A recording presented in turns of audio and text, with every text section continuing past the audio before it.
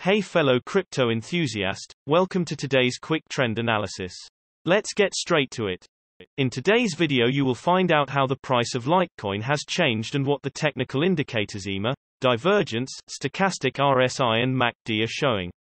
If you are not familiar with the indicators, check out the explanation videos down below in the description.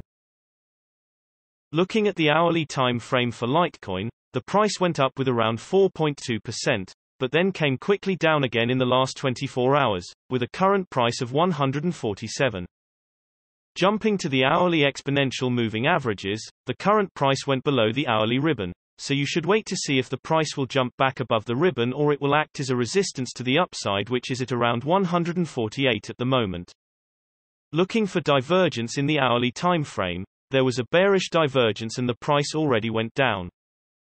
Moving to the hourly stochastic RSI, both the %K and %D lines are currently very low, which means that the price is oversold and a trend change or at least some kind of consolidation is to be expected. You should wait to see if the trend will in fact go up because the K line has yet to cross the D line.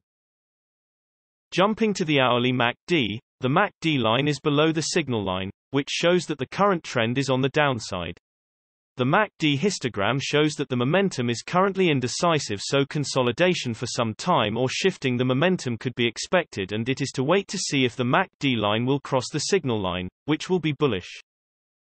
Looking at the 3-hourly exponential moving averages, the current price is now in the 3-hourly ribbon, so you should see if the ribbon could hold support, currently at around 141. The support should be relatively strong seeing as the ribbon is spread out.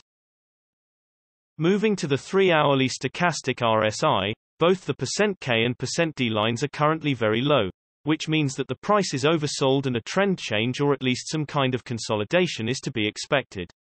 However, the K line still hasn't crossed the D line, so you should wait to see if the trend will actually change to the upside. Looking at the 3-hourly MACD, the MACD line is below the signal line, which shows that the current trend is on the downside. The MACD histogram shows that the momentum is currently strong and it could be expected the price to go further to the downside. In general, the larger time frames have a greater impact on the price, so please remember that when we display different time frames with different indicators. And also the shorter time frames are only representative for the short-term trading. Thanks for watching, and know that every few hours new videos are uploaded analyzing different cryptocurrencies, so be sure to hit subscribe and not miss out. If you have any questions, leave a comment below and we'll get back to you ASAP.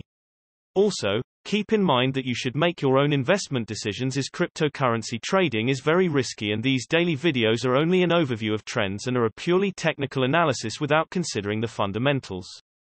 See you next time.